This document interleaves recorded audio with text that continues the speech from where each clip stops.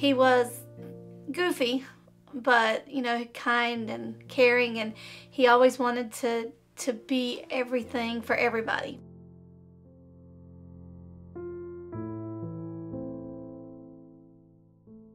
He had autism, so he had, you know, a few mental health issues that we were dealing with, but for the most part, he was a very happy child, you know, growing up. Just loved life. He was awesome.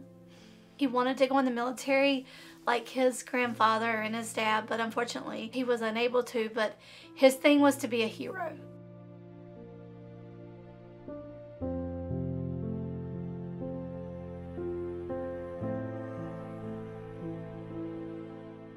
I set my phone down and then I got all the text.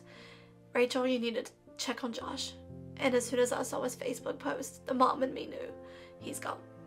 My son's last word on Facebook was goodbye.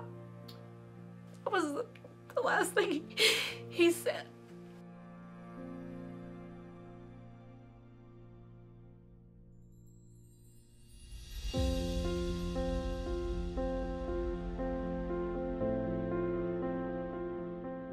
The gentleman from LifeShare was very compassionate, very understanding.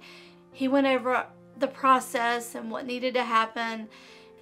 I felt like I had somebody on my team because I didn't know what I was doing. And LifeShare was there. They're still here.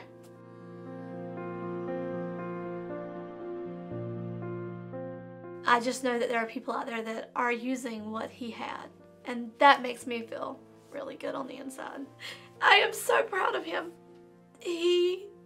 From the time he was born till the time he passed, he has done great things. I am so thankful that he made that decision at an early age.